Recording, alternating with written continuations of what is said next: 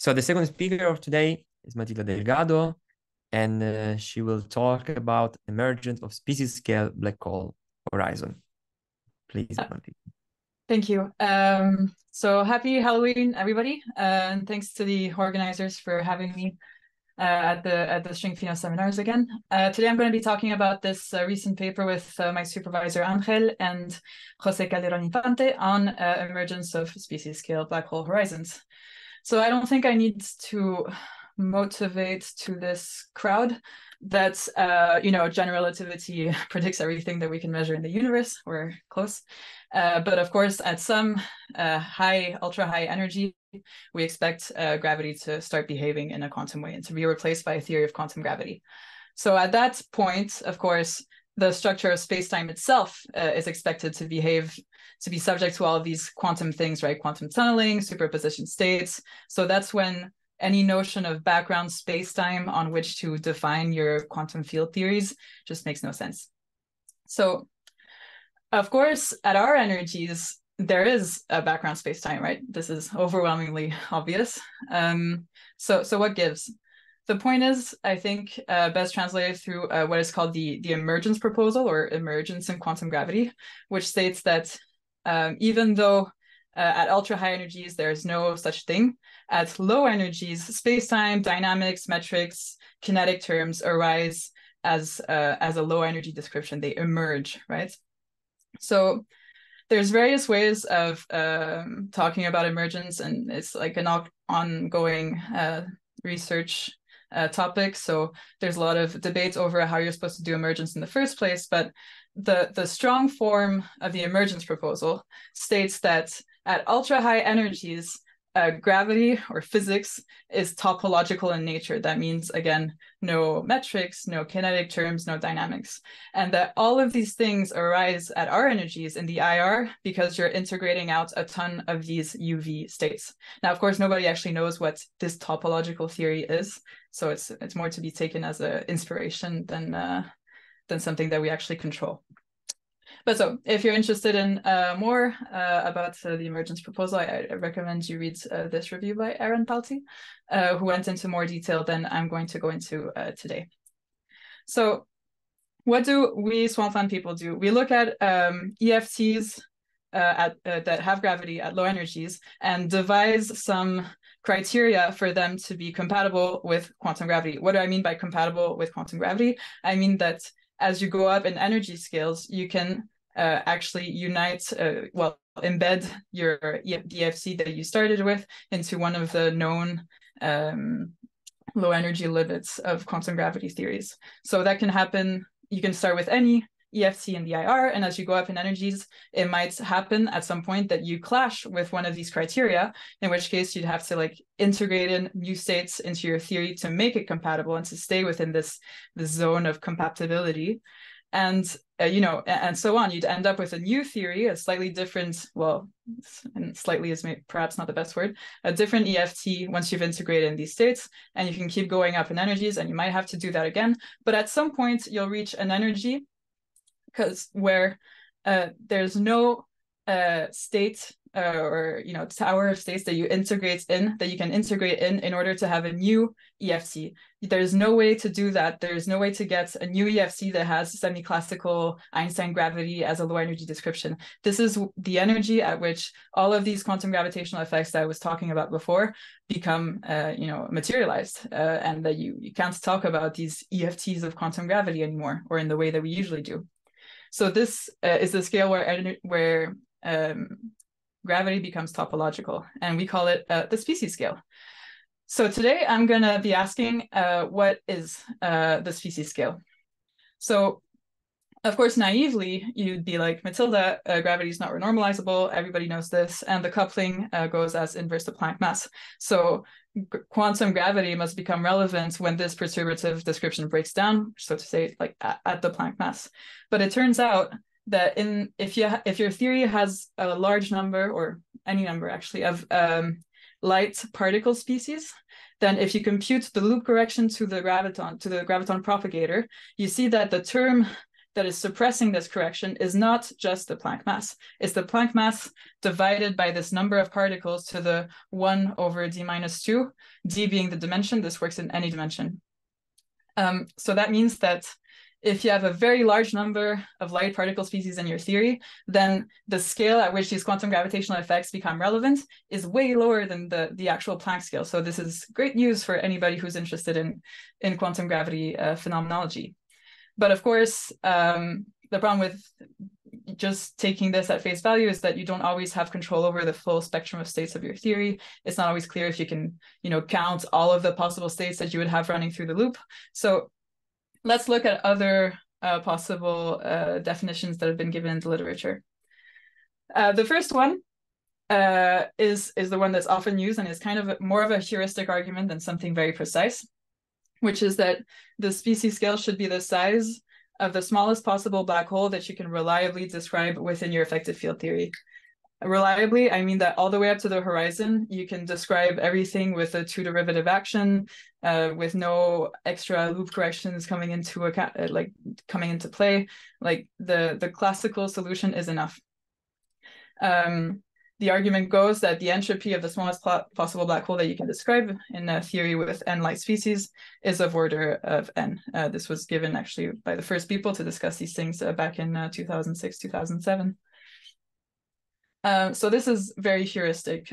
Perhaps more precise definition of the species scale that's been pushed recently by the Harvard group is almost by definition of what the species scale represents, right? It's when you don't have Einstein gravity anymore, and all of the curvature terms, this endless sum of curvature terms, become relevant.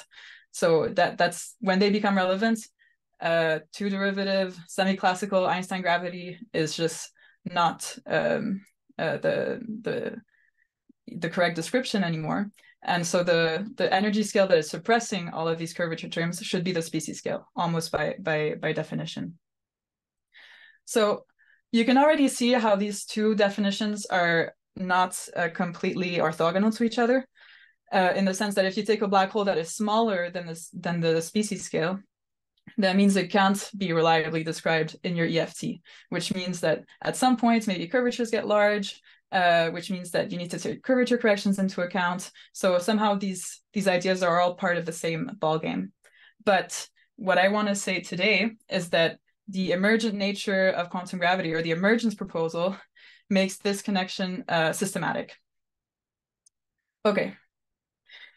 So then you see that these two definitions of the species scale are trying to describe, in a sense, how your EFT might break down, by what it means for a black hole to be reliably described in your theory, for what it means for higher curvature corrections to become relevant. So how do EFTs that come from quantum gravity, it's going to be string theory, but quantum gravity in general, how do these EFTs break down? Well, it so happens that at infinite distance limits in moduli space, of the moduli space of your EFT that you obtain from compactifying string theory, you get these infinite towers of states becoming light, which signal the breakdown of your EFT because you can't integrate it in an infinite tower of states.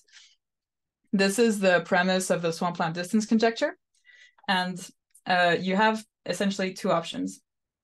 So if the modulus that you're considering is parametrizing the size of a circle inside your compactification manifold, then if this circle is becoming very large, you're decompactifying, and all of the KK modes from the dimensional reduction that you did are becoming light. So in this case, of course, you see all of these KK modes coming down. You realize that the better description is in terms of a higher dimensional theory, which has, of course, two derivative semi-classical Einstein gravity in higher dimensions. So that's what happens in that case. The other option is to have strong or weak string coupling. So these are limits where you have all of these heavy string states that we're ignoring when we take these low energy effective field theories. All of these heavy string states are becoming light, so you have to take them into account. And so you have a real, full-fledged string theory with all of these effects that are intractable, at least to our current methods. And so this is when you'd expect true quantum gravitational effects to become relevant. So it turns out that these are the only two options as by the emergent string conjecture. So I'm not hiding anything from you. This is everything that happens at infinite distance limits in the moduli space of string compactifications.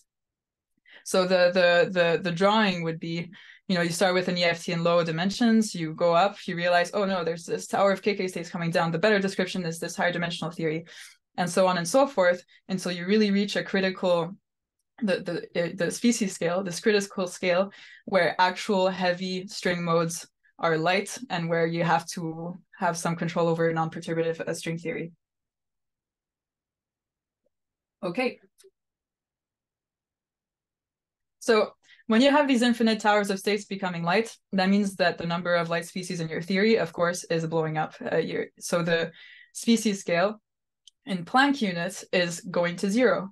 So if you start with your EFT and D dimensions, then if you go up in energies, you see that this KK scale is coming down because you're in a decompactification limit.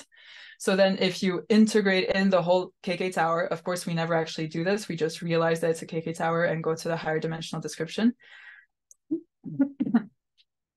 Then you have your EFT in higher dimensions. And then at even higher energies, you have the species scale, which is where the quantum gravitational effects come into play.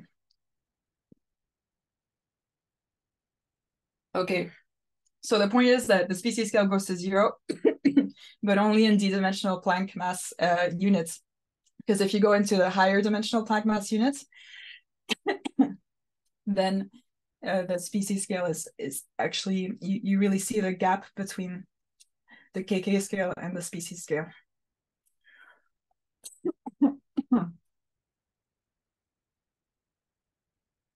So I think one of the most relevant things that's been talked about in the recent year is that the species scale actually depends on where you're sitting at in the moduli space of string theory.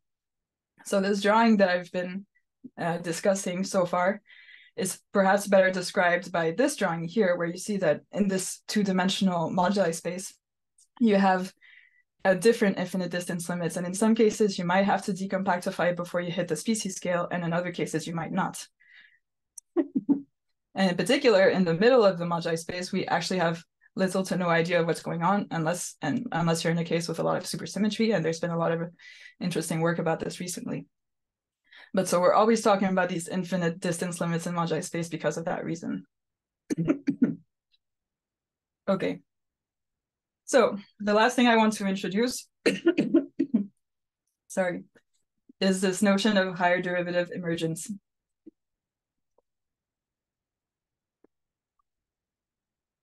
Emergence, again, tells you that all dynamics in the IR come from integrating out UV states, and in particular, towers of UV states.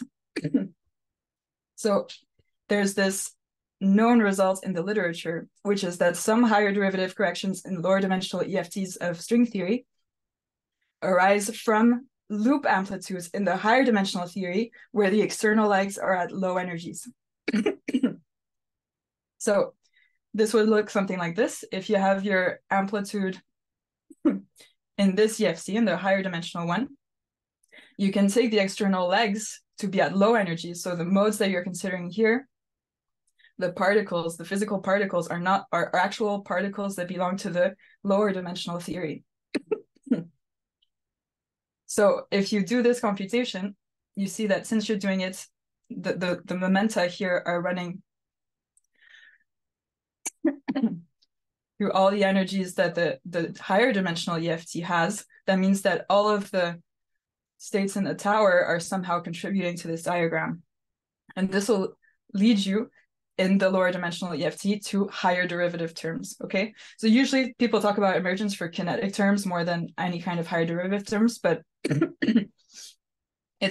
what's happening here is in a very similar spirit to what people who work on emergence do. And according to definition 2 of the species scale, which is that the species scale should be the scale at which curvature corrections are suppressed by, then these curvature corrections in the lower dimensional EFT should be suppressed by the species scale. Okay. So now Where do small black holes fit into this story? Let me first tell you what a small black hole is, and then I'll tell you. Small black holes are just solutions to Einstein-Maxwell scalar, to this Einstein-Maxwell scalar action, where the coupling to this gauge field goes to 0 as you go to the horizon of the black hole. So F goes to infinity, the coupling goes to 0. So in all known string theoretic examples, this function is actually an exponential of the field. And so you see that if F goes to infinity, then the field itself goes to infinity. So these small black holes are actually probing infinite distances in moduli space. So you're starting to see why I'm interested in them. As a result of this, actually, you can look at the metric of these small black holes, and you'll see that the horizon, the size of the sphere, the transverse sphere at the horizon, is in fact 0 because of the same types of divergences that we see here in F and in the field. So these are in fact point-like. They're not the smallest black hole that you can reliably describe in your theory. They're completely singular from the perspective of the EFT. In particular, they go to infinite distance limit, the curvature blows up. So they're not at all what you would define the species scale by. However, for our purposes, they probe infinite distance limits. Near their core, the species scale is lowered because of all these states that are becoming relevant. And curvature corrections are becoming relevant since, again, the curvature is blowing up. So you can see how all of the different ingredients that I need are coming into play at the same time here. So let me just tell you what the point of the talk and the point of the paper is, and then I'll give you an example. So near these small black holes, the species scale comes down and curvature corrections become relevant. If you take into account these curvature corrections and you modify the small black hole solution, you'll see that it actually puffs up and gets a horizon from these curvature corrections. And that this horizon will be exactly of the size of the species scale. Okay, so it's like, I'd like to probe super high energy effects using these super singular small black holes. But no, if I get close enough to it, I realize that I have to take into account these curvature corrections and I'm stopped at the species scale.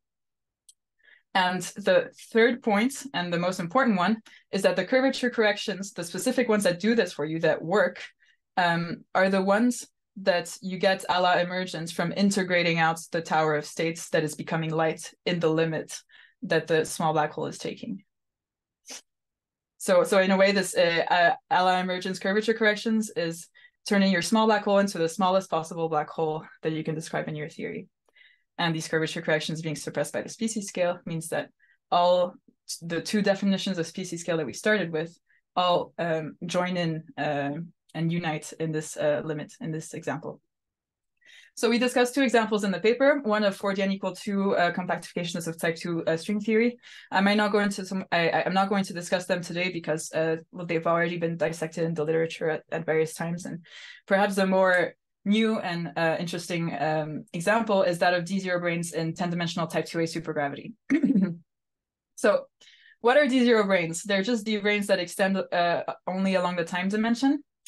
They have all of this cool open string physics happening in the UV, but for our purposes, we just need to know that at low energies, they can be described by a supergravity solution to a subset of the type 2A effective action, which I've written here, where again, you can see there's a scalar, the dilaton, which gives you the string coupling, of course, then the coupling to the gauge field and the gauge field that the D0 is charged under, right, the Ramond one form.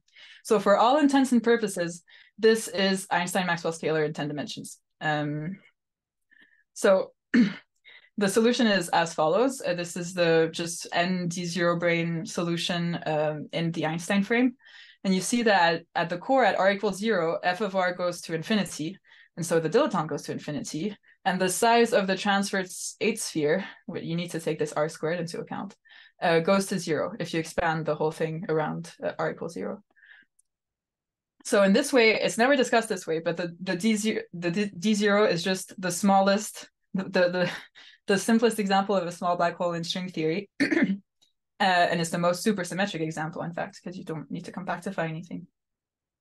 So you see that the dilaton goes to strong coupling at the core of this thing. So the string coupling becomes large and string perturbation theory completely breaks down. In particular, the low energy limit that you get, the type 2A supergravity, also completely breaks down. So what do we do in that limit? Well, Witten told us already a lot of years ago, during the second superstring revolution, that the better description in this limit is of 11-dimensional M theory.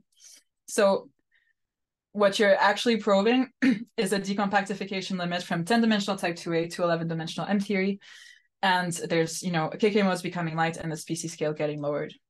So these KK modes are actually known to be heavy D0 states, not the low-lying ones that we made the small black hole with. And the species scale can be evaluated to be the 11-dimensional Planck mass by counting. Here, there's only one tower, and it's a particularly simple one. So you can count the D0 states that are below the species scale and find that it's the 11-dimensional Planck mass. Now, there's been these computations done back in the 90s that showed how you can do loop computations in M theory and take the limits where the external legs are not 11-dimensional gravitons or 11-dimensional fields. They're 10-dimensional. Okay, they're taking the low energy limits for the external legs. And these diagrams generate in the type 2A effective action these types of A-derivative curvature terms. So if you had 4 gravitons, you get the R4. And if you imagine a scattering between gravitons and the Ramond-Ramond one form, with the Ramond-Ramond one form, you'll get these types of terms. So the big question then is whether or not these corrections that we get a la emergence generate a horizon for the stack of D0 branes. So we ran a numerical analysis because, of course, these A-dimensional A-derivative things are a bit hard to deal with using the entropy functional formalism to see if the D0 stack actually gets granted a horizon or not. And we found a horizon. So and it turns out, like a week before submitting, we realized that also a paper in 2006 had done a very similar thing and also found a horizon. We don't agree with all of the details of what they did, but it's in exactly the same spirit. And the physics agree. I mean, they also find a horizon for a stack of D0 branes, which is, surprising to say the least. Nobody ever talks about the D0 branes having a horizon at ultra high energies. Okay, so let me sum up the point of the talk, which is that you can take these small black hole solutions and they're super singular. And if you get close enough to them, the species scale is becoming light. However, at that point, quantum gravity makes you realize, like the emergent property of quantum gravity makes you realize that, no, you're in a limit where you can't just ignore this tower of states becoming light anymore, and you'll see it because of this curvature correction, which is becoming relevant. And if you take into account the curvature correction and modify your solution, then you see that the small black hole is not small anymore. It gets promoted to this smallest possible black hole that you can describe in your theory, to the species scale sized black hole. And since these curvature corrections arise at the species scale, this unites the two definitions that we started with in a precise way. So let me finish with the moral of the story, or better said, a bit of food for thought. So the point is, even if you try to probe physics beyond the species scale with one of these classical solutions, like small black holes, in an EFT of quantum gravity, it seems that like quantum gravitational effects seep into the EFT, and stop you at the species scale. So these, this is through these emergent curvature corrections, or curvature corrections computed a la emergence. So in a way, the EFTs of quantum gravity seem smart enough to hide the true quantum gravitational effects from us, because we're always stopped at the species scale and can't go further. So what does that mean for probing these effects from the IR? I have no idea.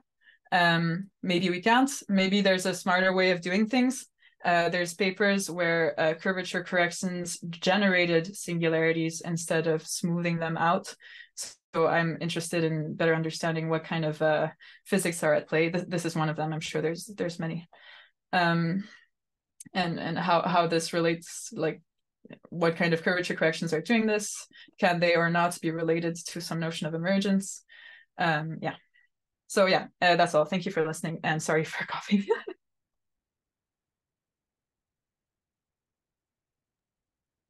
Thank you, Matilda. Very nice talk.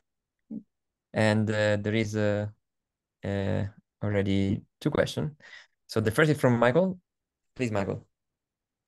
Yeah, that was a very interesting talk. Thanks a lot. Thank you. I had a question about when you talk about the smallest black hole. I wonder if this scenario affects black hole radiation. I mean, black hole evaporation. When you get to the small scale, do you have a remnant, or do you have a transition over to a massive string like Witten and Maldacena talk about with Chen and things like that? But there's different scenarios. How do you handle the evaporation?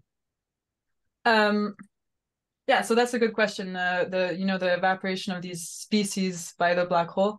There's groups working on this, in particular the Munich group. But you can even describe, like motivate the fact that the smallest possible black hole should be of species scale size, because if you look at the amount of time it takes it to Hawking evaporate and disappear is species scale time. You can prove this. So in a way, it's intimately woven with the definition of the species scale being the smallest possible black hole. Well, that's interesting. So it's almost like a remnant that then goes to infinity then, because it gets stable. The time goes to infinity for evaporation. Yeah. So I guess it evaporates really fast, right? Because the species, well, at least in cases where the species scale is high and you're not necessarily close to the black hole, so your species scale is still high enough for you to be living your normal EFT life, then the inverse of that, which would give you some notion of time for the decay, is going to be very small, and so I guess it would disappear. We're just for quicker in that case. I see. Okay. All right. Thanks a lot. Thank you. So second question is by Dieter. Please, Dieter. Hello. Many thanks for your super nice talk. Thank you. Following question, namely, if I understand you correctly, you are basically saying that a minimal black hole can only be defined in the presence of higher curvature terms or higher derivative terms. Without them, there is no real good notion of a minimal black hole. Do I understand you correctly? Yeah. So this is why these small black holes are interesting, because like usually when you do emergence, you have to find how the tree level piece competes with the quantum corrections. But in the small black hole case, there's zero. There's no classical contribution to the entropy. So all of the effects come in with emergence. For me, what I take from this is that small black holes don't exist in quantum gravity. Like they don't really exist because there's always these curvature terms that are going to become relevant. And so really the smallest black hole that you can truly get in quantum gravity is the minimal black hole, is the one that you get once you include these curvature corrections. That's the way I think about it. Okay, I find this a little bit confusing and I have to think about it, because in our papers we also discuss minimal black holes in the pure Einstein or two derivative context. For example, we have a prescription to get BPS minimal black holes in n equals 2 supergravity coupled to matter, but still at the level of two derivatives. And these minimal black holes which we construct there, following a certain prescription to get the minimal one, have indeed finite horizons. So this would be actually a little bit different from what you are saying. So I don't know how to reconcile these two pictures. I think it's just the fact that you can perfectly well have you can perfectly describe some smallest possible black holes in your tree level two derivative action, because these I mean there's no problem with that. The issue is with these singular things that shouldn't exist, and you see that in fact they don't exist. They are this minimal black hole that you're. I see. You're So you don't exclude those objects which already exist at the two derivative level, and still one can make them minimal, and still they give the correct species scale, right? Exactly, yes. I have a remark. I mean, in the fastball picture, people basically do the opposite. They try to get rid of horizons. So in their quantum picture, objects which have an horizon at the beginning, at the GR level, lose their horizon due to quantum effects. So it sounds a bit opposite. Yeah, actually, those part of the things that I would be interested in better understanding, because it seems here that quantum gravity is keeping you from seeing all these cool effects. But I guess what you're describing would be an example of the contrary. So I wonder what the physics are, what kind of physics are doing this in those cases. I'm not sure. All right. Thank you.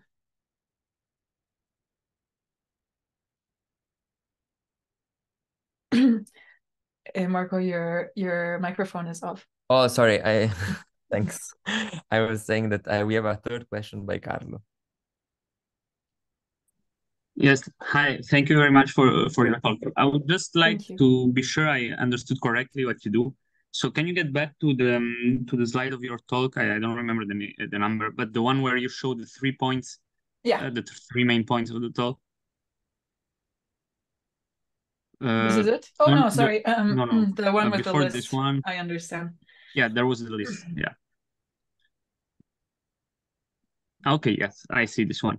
So yeah, what I would like to understand, let me use as an example that I know of, the example of dilatonic black holes, for dimensional dilatonic black holes, for example.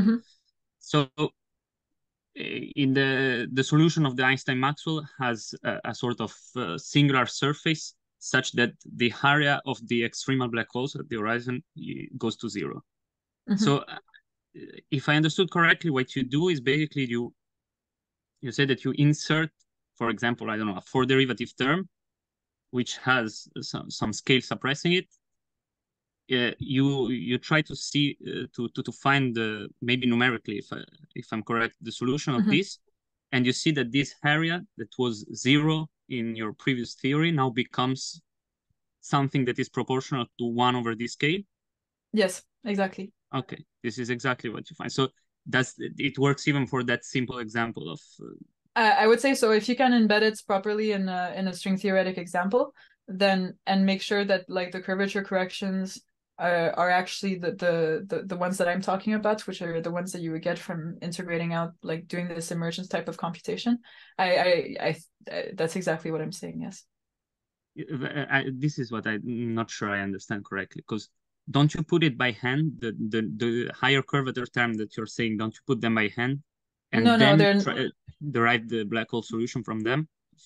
From the curvature corrections the curvature corrections we consider are already ingrained in the supergravity of it all. They're known curvature corrections in string theory, and the way that they're computed is through these types of computations I was talking about. So we're not like making up a curvature term and seeing how that affects the solution. We're really being careful about it's being the curvature term that is going to become relevant in this limit. And of course, it's being already present in the curvature corrections to these string theoretic effective actions. So you need the UV origin of these curvature corrections for it to make sense. There's other curvature corrections to type 2A supergravity. They're not the ones that become relevant exactly in that limit, but you can still consider them. And we evaluated some of them, and they don't give you, well, one of them, and they don't give you a horizon. So for me, that's consistent with the fact that you really need this UV origin for these curvature corrections for the story to work. Okay, I see. Thank you. Thank you. Okay. We have let's say the last two questions, one by Niccolo and the other by Michael. Niccolo, you can. Yeah, thanks for the talk. Just when you say that including the curvature correction, you obtain an horizon, you means that you get a geometry like ADS2 cross S cross the 8 sphere. Yes. Analytic. I mean, you get okay. Oh, okay. No, we don't derive the full solution. No, we just do this entropy functional formalism, which basically lets you input the action and minimize the parameters on the background of an ADS2 cross SA geometry. And if you find a minimum, then it means there's a horizon. So, but we didn't derive the full solution. We tried to do like a small perturbation of this of the D0 of the known solution and see if we could solve the equations, but we weren't able to. Not because it's impossible, just because we're not very familiar with these terms and it was a bit complicated. But I mean, you're saying that it exists if you include this correction. Yes, I would say so. Yes. Okay. Okay. Thank you very much. No problem. Thank you. And again, Michael. Yeah, I just wanted to recall one thing was there's a different way of doing the black hole case without gravity, because you have a matrix description where people study the D0 brane matrix. Unfortunately, you can't solve that either, but they have done numerical simulations with Monte Carlo, and they've been able to reproduce like the entropy of the black hole, for example, from the M theory. I believe you mean the R4 corrections, but that would be interesting to check to see if the corrections are there. But you mean to consider the CFT dual to a stack of D0 branes like this super quantum mechanics, right? Exactly. Yeah. And then in this case, you can't really solve it, but you could do a Monte Carlo, and the interesting regime is not weak coupling or strong coupling, but an intermediate regime, which can only be done numerically at this time. But yeah, anyway, that's a very good question, because if there is truly a horizon, there must be in some sense some super conformal fixed point or some version of that for the super quantum mechanics. But yeah, we're actually thinking a bit about this right now. It's a really good question. Yeah, because sometimes all those R4s, all those corrections are in there. For example, in the matrix model, the 2D case, they can check that the brane contributions and the duality and everything is already in the matrix computation somehow. So it would be a nice, maybe even a check on what you're doing in some situation. That's a really good point. Thanks. Okay, so I think it's a good time to stop to thank Matilda and Salvatore. So thanks again for your very nice talk.